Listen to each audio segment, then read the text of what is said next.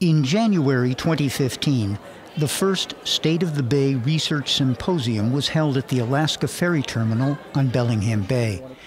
The purpose of the all-day event was to enhance communication and coordination between various agencies, organizations, and citizens involved in the protection of Bellingham Bay. The symposium brought together researchers, managers, and interested citizens who are all connected to the future of the Bay. The symposium featured 7 distinct topics, including Bellingham Bay Yesterday and Today, local key issues, challenges, and research needs, physical processes, chemistry and water quality, biological ecosystems, regional research perspectives, and moving forward with limited funding. We will present the State of the Bay Symposium in 7 parts. This is Part 6, Regional Research Perspectives.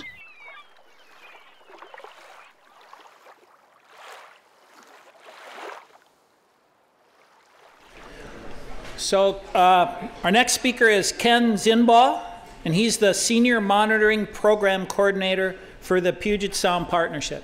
There's always one speaker who won't send you their bio. Ken's that guy for us today.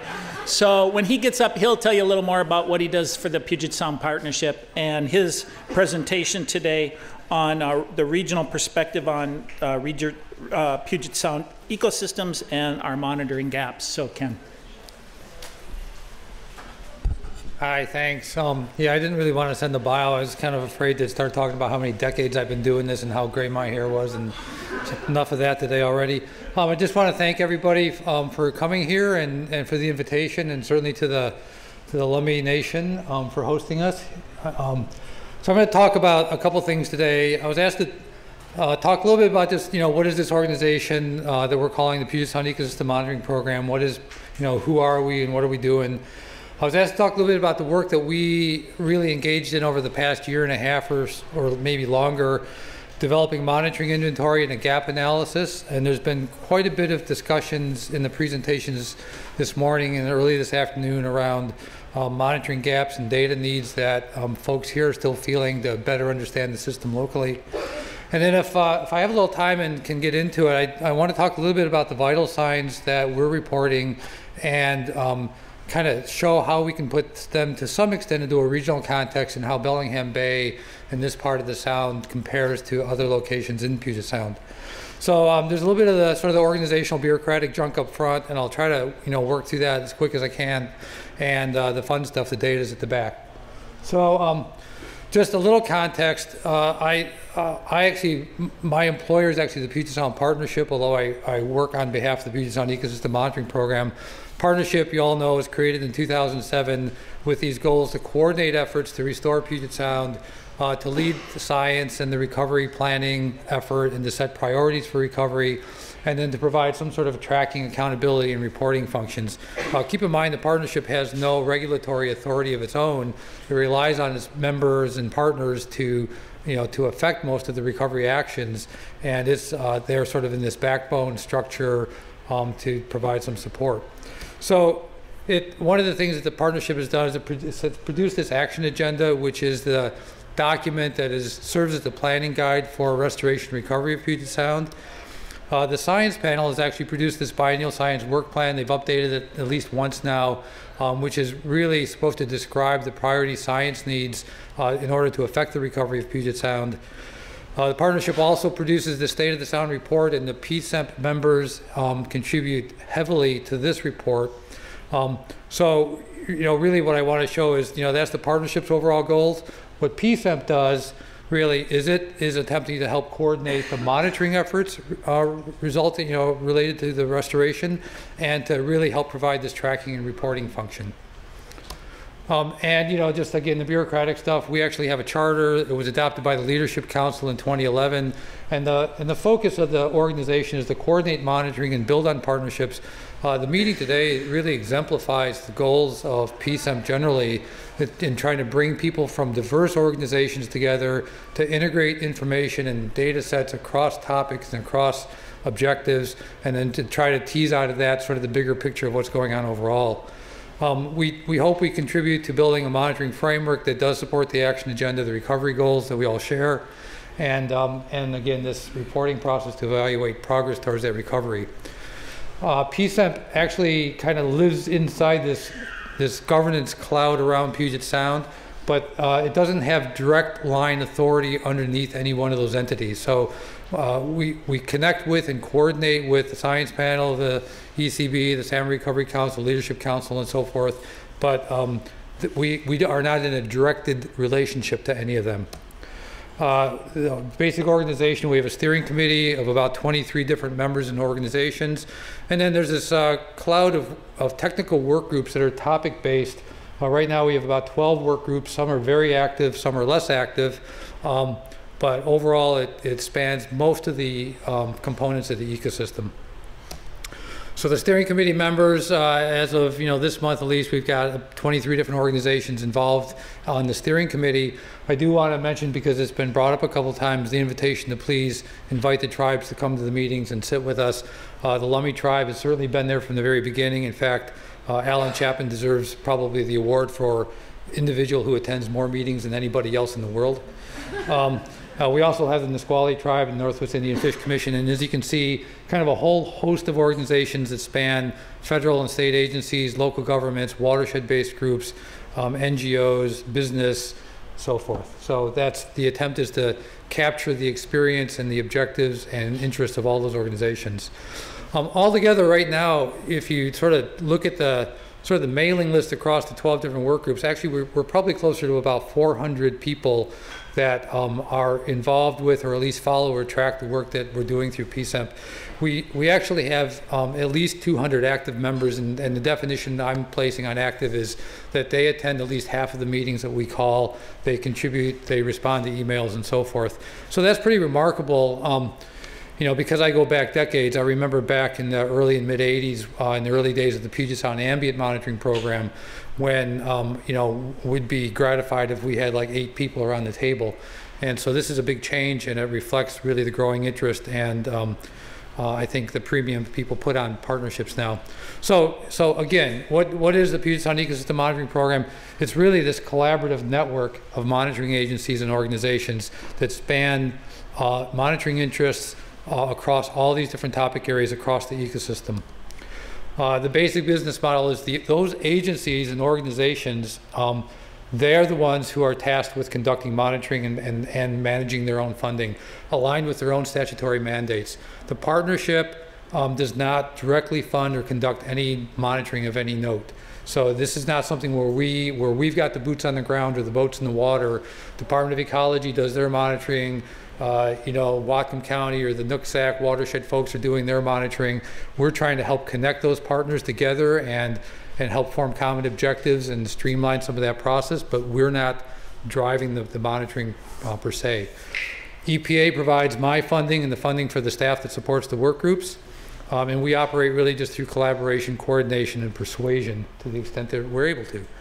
And the focus really is on sharing results and building partnerships. Again, this meeting is a great example of how that can be done, and then forming these collaborations and coordinations. The scope, of course, is Puget Sound, and we put that in the context of the whole Salish Sea. And actually, this shaded area is even a little bit incorrect, as Christopher and others have pointed out.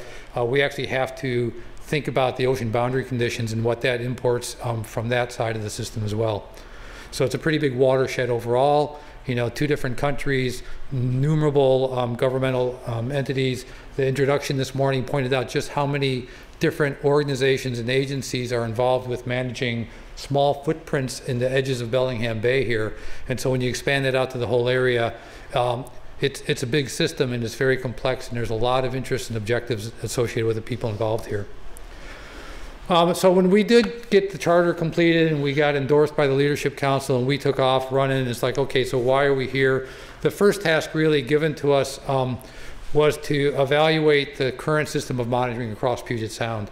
It's essentially who's monitoring what and why, and in particular related to the vital sign indicators that the Leadership Council had adopted along with targets to describe our progress towards recovery.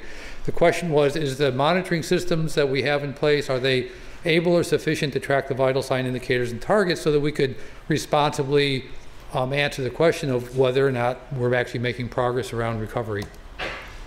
So how do you do this? Just about my least favorite task, trying to compile inventories of existing monitoring. We started that in 2012. It took a long time. The reality is that the great majority of that ends up being compiled on documents that look like this.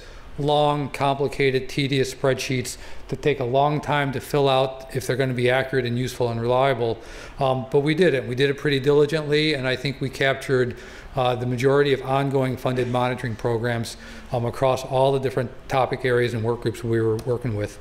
A few examples of those were actually published as standalone documents, and in one or two cases we were actually able to use recent publications that had been produced by other organizations or partners, in this case USGS, which had just completed a really very nice and thorough analysis of stream gauging and small streams in the whole basin, and so that contributed to our analysis as well. So the easy part was lining that up with the vital signs. So to answer the sort of simple question, is there enough monitoring to be able to report the vital signs on a reliable basis? Because that's just a simple, one-to-one comparison, more or less. So 12 of the vital signs, we at least had data sets available for all of the indicators in those vital signs. Some of the individual vital signs have multiple indicators, but 12 of them altogether, we had at least reasonable data we could report. 6 of the vital signs were either missing data for individual indicators or had data of such poor quality that the reports were really questionable. And 3 of them we had no data at all, including things like birds, which you'd sort of think, that's a reasonable vital sign to track. It's a reasonable question to ask. And we couldn't come up with any time series data that was reliable to actually report on the indicator or the targets as they were described. So, if you look at the 2 blocks, the 6 and the 3, 9 out of 21 indicators, about a little over 40%, were either missing data, had no data, or had very unreliable data. So not really a terrific response back to the Leadership Council. The next step was, okay, well, you got the vital signs, but what about the rest of the ecosystem? The vital signs weren't intended to necessarily cover and span the entire extent of all the ecosystem components we were all interested in. So, where are the data gaps for the rest of it? And, when I used to feel kind of snarky, I would sort of say, well, it's an ecosystem, right? So if you look at what you're monitoring, everything else is a gap. And that's essentially true, but to try to be a little bit more thoughtful about it, we asked each of the work groups within their topic areas to go back and describe to us, what their either conceptual framework was or the logic model that they, were using to evaluate monitoring gaps and monitoring needs within those topic areas. Some of the groups used, they focused on guiding questions or assessment questions. I mean, people came at this from a variety of ways, and there was a lot of discussion. This took a lot of time, and here are just a few examples of models. And I'll show you, like the biogeochemical and the food web perspective here were both contributions from the Marine Water Work Group, and they were probably foremost in pointing out that in some cases you can build ecosystem models or conceptual models from completely different perspectives that are both correct and accurate, and they don't necessarily describe or lead you to the same results. So you have to be cautious about that. In some cases, if you just ask, okay, how do you describe monitoring gaps? There are some cases where you can do that really well. So this is an example. The blue bars on the histogram along the x-axis, those are individual watersheds essentially. But the blue bars are a quantitative ranking of the quality of Chinook, adult Chinook spawner monitoring in those watersheds. And 100 would be really good, 120 would be superlative. So we're bumping along, and it's not necessarily all that you want, but it's not horrible, right? The red bars are the same quantitative assessment applied to our steelhead monitoring. And you could present that and simply say, well, there's obviously a difference and hence a gap between how well we monitor steelhead and how well we monitor Chinook in the same watersheds.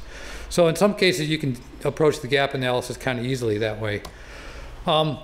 And so as we worked through the work groups, we identified a lot of gaps. Again, it's an ecosystem. And here's just a partial list. And they're all reasonable, and they're all difficult and in some cases, ambitious. And essentially there were really too many gaps. We identified 150 well-founded, well-documented gaps across all the different topic areas. Sitting in the back room today, I think I counted up like 25 gaps that folks had already talked about, like as they finished their talk and said, well, where's the data gap, or what's the information need that we have? And that's Bellingham Bay, one conference, one group of folks together. So that's kind of right in line. And the challenge for us is, you look at 150 gaps and it's impossible, right? So where do you start? What do you do with that? So we crafted some strategies. We were very deliberate about this, and we had some really good ideas and theories about how you prioritize things like monitoring gaps. And in this nice linear process, we were going to bump along, and we were going to, we were going to evaluate these gaps, and we were going to get them reviewed by the science panel and have the leadership council review them and come up with a funding strategy, and all's good. Spoiler alert, it didn't work that well. We kind of assumed that we could also take into account the effectiveness monitoring framework we were developing at the same time. A lot of you know that under the Chinook salmon recovery effort, the watersheds are trying to develop these watershed adaptive management and monitoring plans. We knew that needed to contribute to our view or our sense of monitoring gaps. The science panel was sponsoring a pressures assessment. We thought that would be important to pull in. All of this has some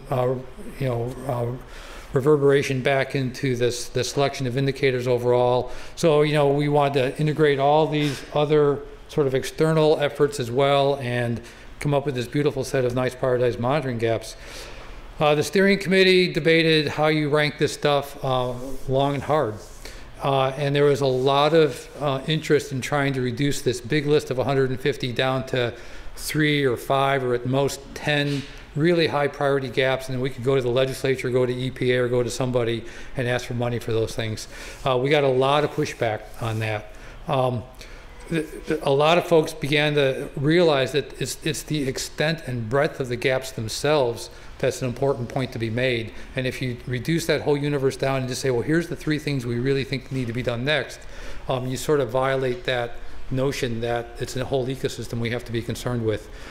We actually hired a decision modeling expert to help us create a process to identify ranking criteria, and I'll kind of show you a little bit how that went. But again, the early the early result was there was a lot of pushback on that as well.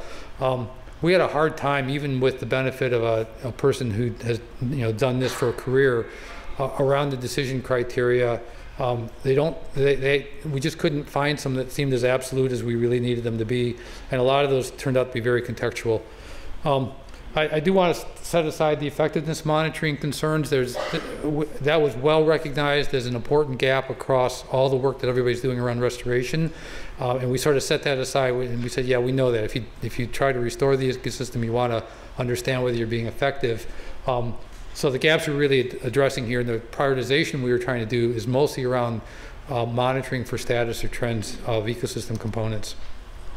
So here's sort of an example. We had this long list of gaps. I mean, imagine, somewhere around 150 gaps, going down the page there, and we had ranking criteria across the top. And this is one set of ranking criteria that we attempted to use, and we changed those repeatedly. And long story short, we weren't successful with that, because ultimately what constitutes a gap depends really on what question are you asking, and that was the key problem that tripped us up all the time.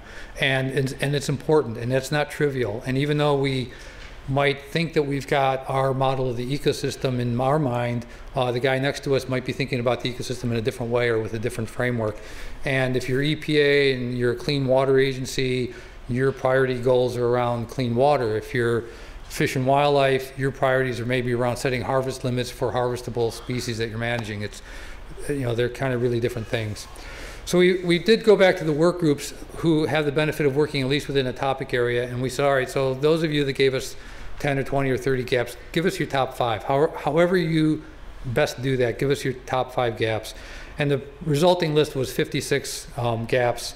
And we classified them into 3 policy categories. So those that are directly supporting the vital sign indicators, GAPS has supported one of the partnership's 3 strategic initiatives that we have, which are articulated around habitat, restoring habitat, restoring shellfish beds, or improving stormwater management.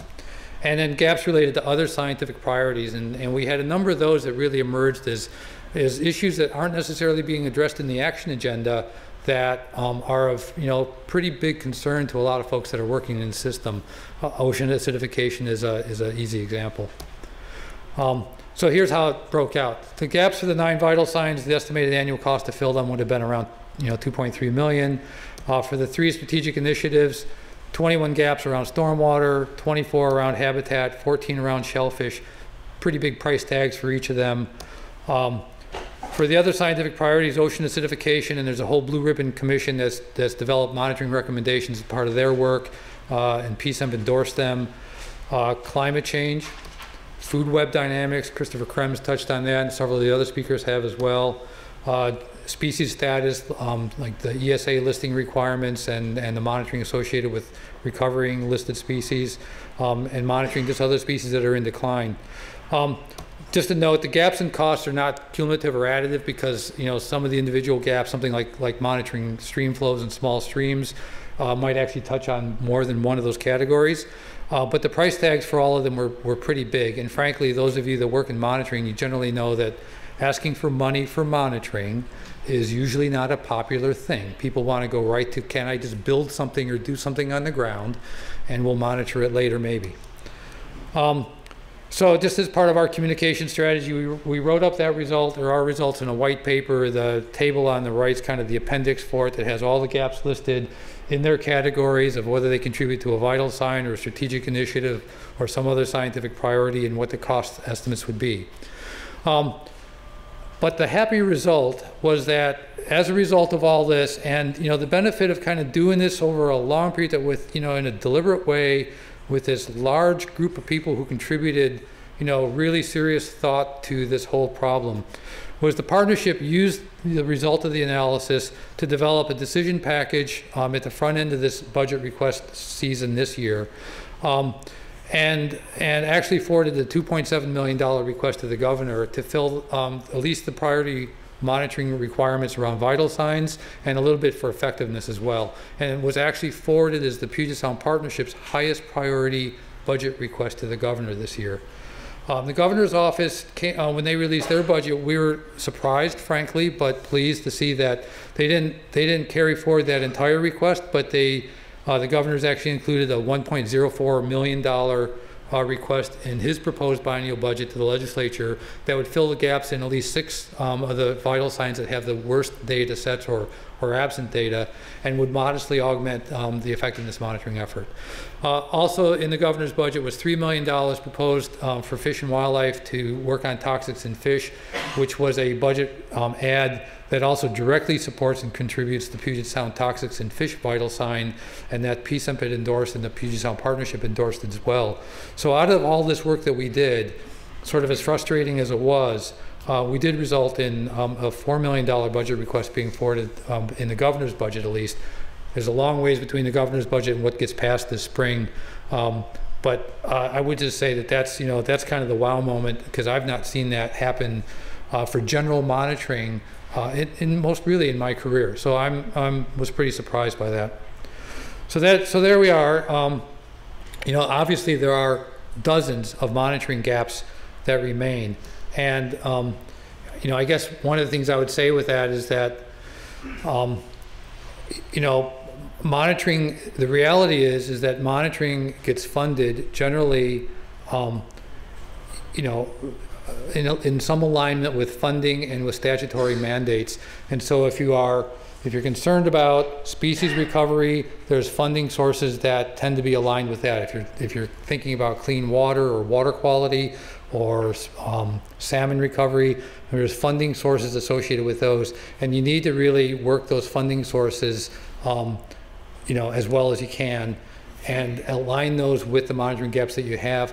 But the other thing I think that really worked in our favor was the more compelling nature of having the partnerships and the commitment across all these variety of agencies to work together on some of these topics. So All right, so I've only got a few minutes left, and I don't want to take a lot of time, but this was the more fun part maybe.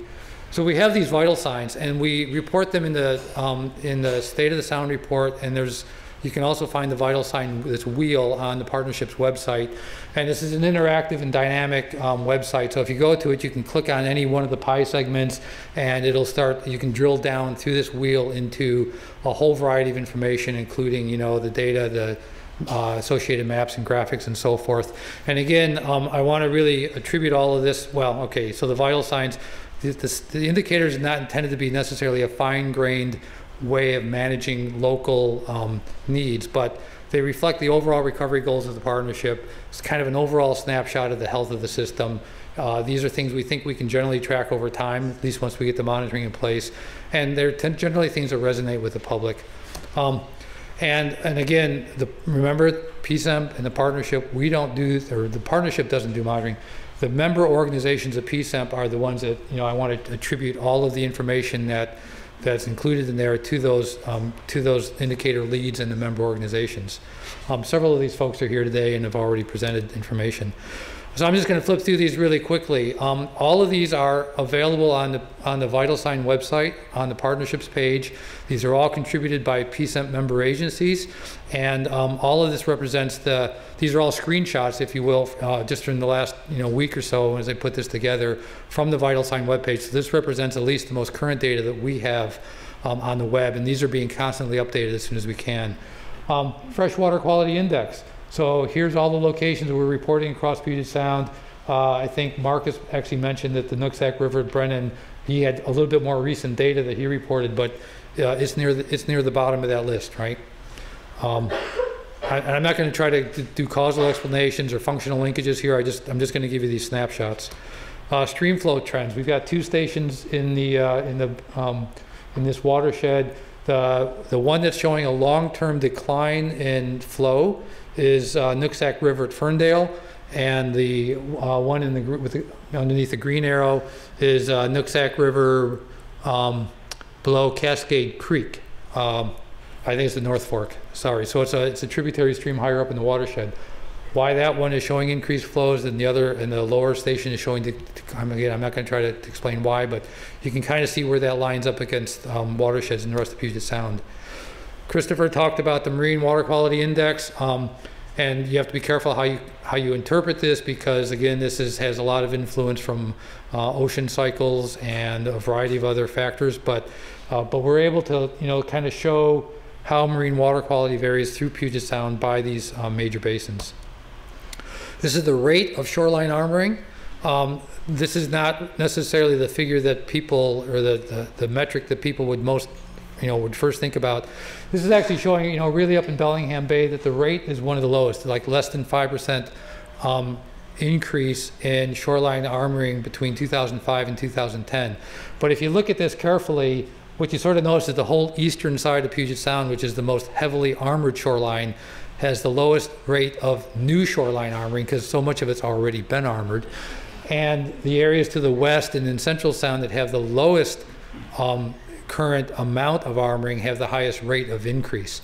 So it's important to look at those trends. It's not the same as the absolute amount, but it's not necessarily where we want to be going either. Changes in eelgrass over time. If you sort of look, the gray dots are stable populations of eelgrass that haven't been showing an increase or decline over the period of record here, 2003 to 12. There's a little bit in Samish Bay, essentially, that's increasing. Or maybe that's Padilla Bay. One site out, I think west of Lummi, this decline, a lot of it's stable. But you see these clusters of declining eelgrass beds sort of in the southern part of the Sound and then up around the San Juan Islands.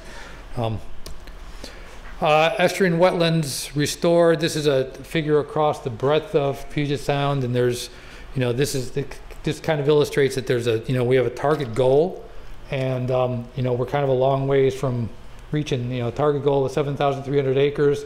Here we are. We're really probably not quite on the trajectory we want to get there in cumulative time. But you can also find a link to the project atlas on through the Vital Signs and on the partnership webpage. These are just dots showing the number of restoration projects in place geographically. And you can zoom in, you can drill into this local area, you can drill in even finer, you can get down to the individual project site level, you can find and see and look at the record of all the various restoration actions. These are, I think, mostly PSAR funded projects, but it gives you some sort of glimpse of how much work is going on and geographically where. Toxics in fish. It's a little more complicated diagram. I'm not going to take a long time to explain it. Red's bad, green's better. The important thing here really, and this is why we so supported the budget request for the toxics in fish. This is a measure of toxics in Pacific herring in 2010. It's kind of one data point, and it's only 4 locations. English sole from 2011, a few more. Adult Chinook salmon and adult coho salmon, 1 sample in 96 and a sample in 2008, and 1 sample from juvenile Chinook in 2010. This is expensive monitoring. And the lab work is excessively expensive. We don't have enough of that information, and so this is kind of illustrative of why we need more information and more data. You can also see that basically the closer you are to urban centers, the more likely you are to have an issue or problem. Sediment chemistry index. Valerie talked at length about this today and in far better detail than I will. This is the Bellingham Bay score. She probably mentioned that they are scheduled to be resampled in 2016. The red line, though, is the criteria that we're trying to achieve. So that's not showing sediment chemistry hits that are vastly higher than the target. Again, we're able to track this and kind of compare this to some other areas. Elliott Bay obviously is not meeting its goal, so it's actually has worse contamination issues. And then just the last couple of slides here. We all know cherry point herring are a particular concern, and we can pull that off from this area. That's pretty clear. And Chinook, and Eric talked at length about Chinook. This is adult returning spawners. These are the actual abundance numbers. The 5-year averages for both natural origin spawners and natural origin recruits. These actually come from NOAA's A&P tables, this data source, and I'm not going to quibble about whether those are exactly accurate. But if you look at the order of magnitude, I mean, this basically indicates there's been no change over the last 5-year period or the 10-year period that we evaluated trends. But we're counting adult returners in the hundreds, and the recovery goals are in the multiple thousands. So it's just illustrative that we're kind of a long ways from where we want to be. And there aren't many populations of Chinooks in Puget Sound that are anywhere close to the recovery goals for them. And then just one last thing, I just want to point out one of the other products that we're actually pretty pleased with in our PSEMP community is we've been producing for 3 years now these annual reports of observations from 1 full year. This is the report. This is a report we actually just got the printed copies out. It's available on our website and has been for a little while. This is really an attempt and an effort to pull together ongoing data sets of observations, of annual observations related to marine water conditions in Puget Sound. But the topic areas span a lot, climate, weather, ocean conditions, river inputs, seawater water quality parameters, phytoplankton, biotoxins. We're getting additional contributions from the birds, mammals, and forage fish work groups. We're going to be kicking off the next edition of this in the next couple of months and bringing people together. This is something to look at, and where you have time series that could contribute to this, it's something to contribute to. This is the attempt that we really have that exemplifies our effort to connect the dots between different data sets to try to explain patterns in a variety of these elements. So if you're working on phytoplankton, or if you're working on biotoxins, and you're working on herring or smelt, and you're wondering, what could be the larger drivers that are correlated with some of these changes that I'm seeing, this is the opportunity to pair some of this information together with climate and weather conditions and ocean conditions and river input. So it's a nice resource. Keep your eyes out for it. It's a joint publication between NOAA and the monitoring program, and does a good job of pulling information together from a host of sources. That's all I have, and I think we have a panel after this anyway, right? So hopefully I'm not too far over. So thank you all.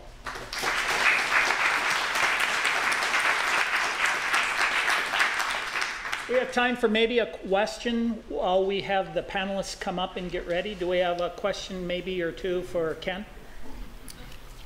Good. Wore you out with bureaucracy. Whoops, not quite. Sure. Yeah. I'm curious about your bird data. You said that there was no data in the vital signs, which kind of surprised me. I know there was the MESA data, and then there's been repeats of the MESA data. So could you explain that more fully?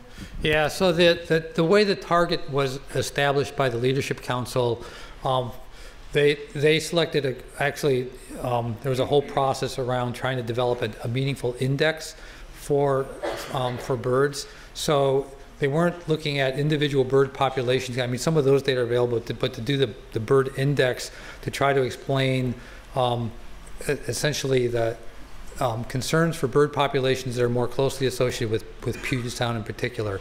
And so there was a lot of work to be done around, marble murrelets, for example.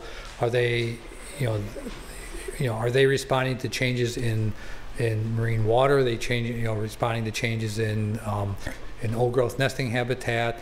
Do we really want to count white-winged scoters that are only here for a couple months out of their whole life cycle?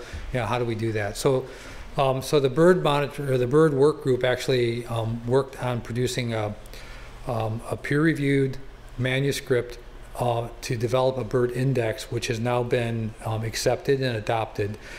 Fish and Wildlife has the data in order to report those indices properly.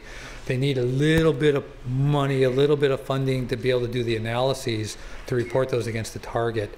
That's one of the funding elements that is included in the governor's budget. It's not a lot. I mean, they're not asking for a lot, but we do have that there. The problem with bird data is there have been examples like the MESA data. In fact, early in my career, I was involved in doing one of the resamples of that work. But there's also some methodological issues, and they had to line that up with an index that tried to make more sense that could be interpreted as a snapshot of Puget Sound. So thank you all. You've been watching a presentation from the State of the Bay Symposium held in January 2015 in Bellingham, Washington. If you'd like to see the other 6 presentations from this symposium, please visit the City of Bellingham's YouTube site, www.youtube.com/cityofbehamwa.